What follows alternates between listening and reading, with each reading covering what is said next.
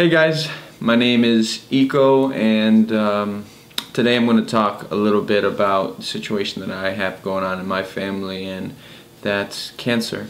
So I want to create a community for other people that are going through similar things that I am, and we can help each other out. But give a little background that about my family is that my mother was diagnosed with stage 4 gallbladder cancer. When we found out she was turning yellow, she had jaundice, and basically her kidneys were being blocked by something which they thought maybe would have been kidney stones, but they found out it was a tumor. And then she did surgery to remove the gallbladder, and they thought they got everything, and 2 weeks later the pathology report came back and we found out that she had cancer. The cancer had spread to other organs, including the head of the pancreas, and that's when I hit my nightmare stage, which is the first stage that I hit, which is the tears, the fears of the person not being there, and the everyday emotional battle that I went through for the first few weeks, because cancer is that scary word that no one wants to talk about, especially when it comes to their family and loved ones. So when I heard that, it was surreal. It felt like it was a dream or a nightmare, and I cried, and I was angry, and I was asking everyone from God to the universe to myself, why did this happen to my family or my mother? And yeah, so that was the nightmare stage, and I remember the worst part of that was a little bit after, but one of the thing that I kept on going back to during my nightmare stage was my mom asked me after she had surgery, and asked me, am I going to die? And I think that was the question that no son wants to hear, no loved one wants to hear someone ask them at that state that they're in. And it's an answer that I don't know, so that was kept on coming back to me in my nightmare stage.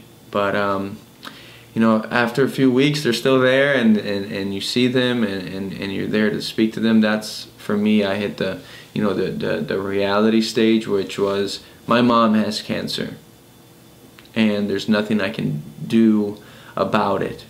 So the only thing I can do is give her as much positivity that I can ever give anyone, to keep fighting, to keep wanting to go forward. So that's basically the stage that I'm in now. I have my ups and down days, but every day I just thank God, or I thank the world that she's here, and that I can call her on the phone. And I think during the nightmare stage, we feel like we almost feel like they've already gone, like we've buried them. But after that stage, you realize that they still have a lot of fight in them, and they're a lot stronger than we think.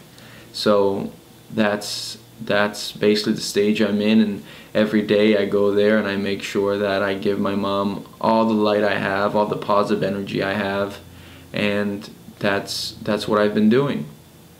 So chemo, she's been through 5 months of chemo now. She's about to enter her 5th month, and that is another stage where I'm going to go into more depth about it later on with more videos. But that's one of the things that you have to come to grips with as well, because as much as they're suffering and things like that, people that love, the loved ones, are suffering emotionally as well. And seeing my mom drop 70 pounds wasn't easy, and seeing her lose some of her hair, and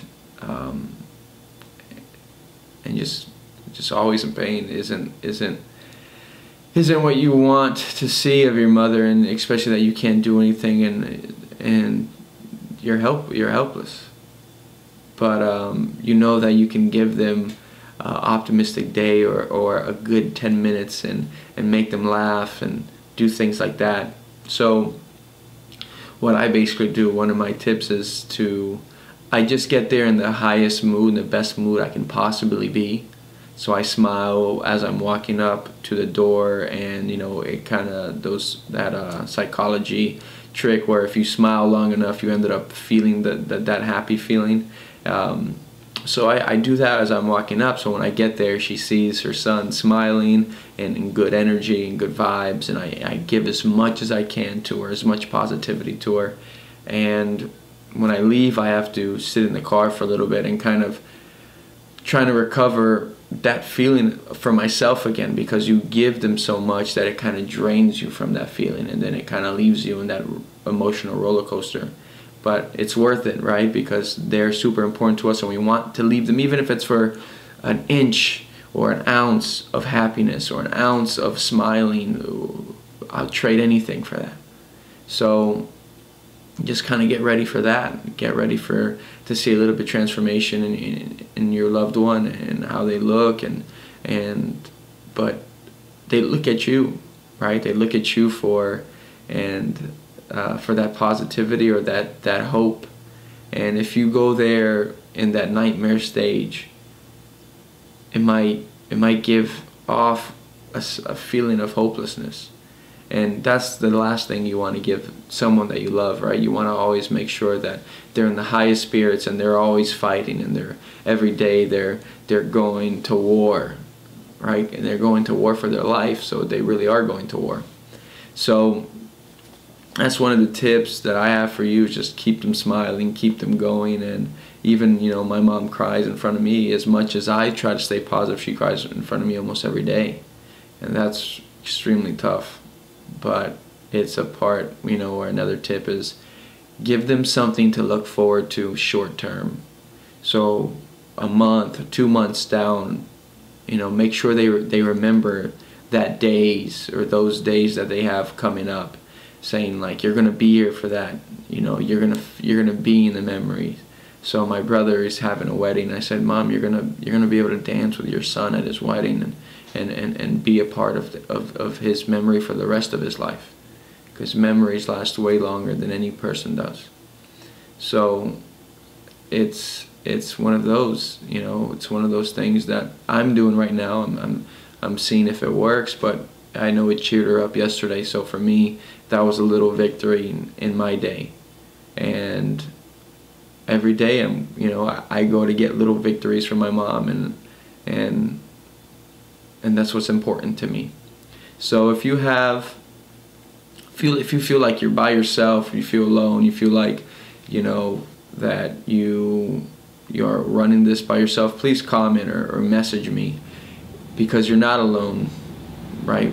There's plenty of us that are going through this. We feel singled out because, you know, sometimes we're the only ones in our friends group or family group that is going through this.